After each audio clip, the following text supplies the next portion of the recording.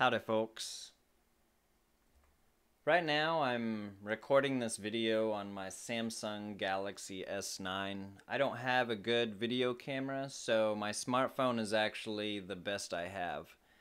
Today I'm going to show you how I designed and 3D printed this part right here in order to use my smartphone on a camera tripod that I had to record videos, including this one that I'm recording right now.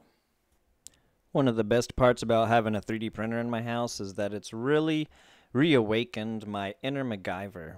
I find that just being able to get jobs done using things you already have around the house really is a cool thing to do with your 3D printer. So I have you saw the basic camera tripod, and this right here is a phone holder for your car. It's broken. It's kind of nice. It has rubber on the inside and spring loaded, fits anything pretty much.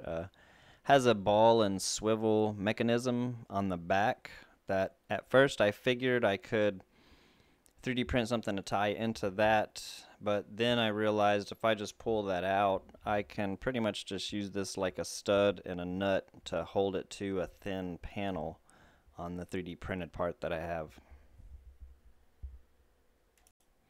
So this is what I have to work with. I figured I could come up with something, and this is what I came up with. It didn't take too much material. It took me 3 tries to get it right, to get it the way I wanted.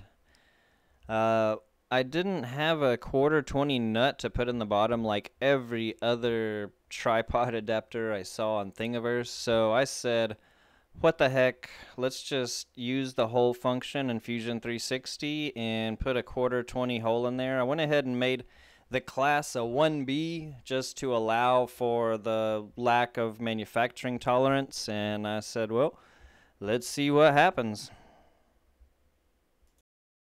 Alright, so just to give you an idea of how good this threaded hole that is 3D printed works, I've got the tripod here. My phone's propped up on the window.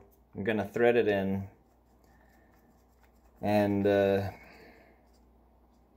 it feels like just any other tapped hole. Obviously you can tell it's plastic, but I'm pulling at least 20 or 30 pounds. It's not coming off, and honestly, like, it's way stronger than anything would need to be to mount a camera.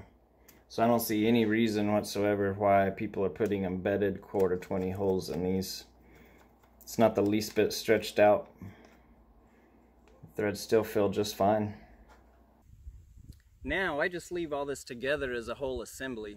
Then when I'm ready to use it, it's really easy just to come up here with my phone. It pops right in. You use the tripod just like you would any other camera. I'm going to have to give myself an A on this project for honoring the spirit of MacGyver and using what I had to come up with a really good solution. It looks just like a normal assembly. If somebody walked up while I was using this, it would not at all look like there's some weird hacked part on the thing. So, yeah, it has been working great. I've been using it for a few days.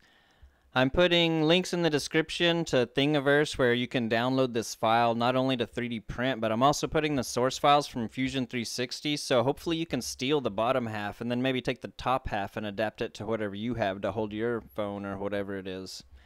Because I just want to share with other people so that all of you have a chance to put your phone on your tripod and capture the most epic moments of your life.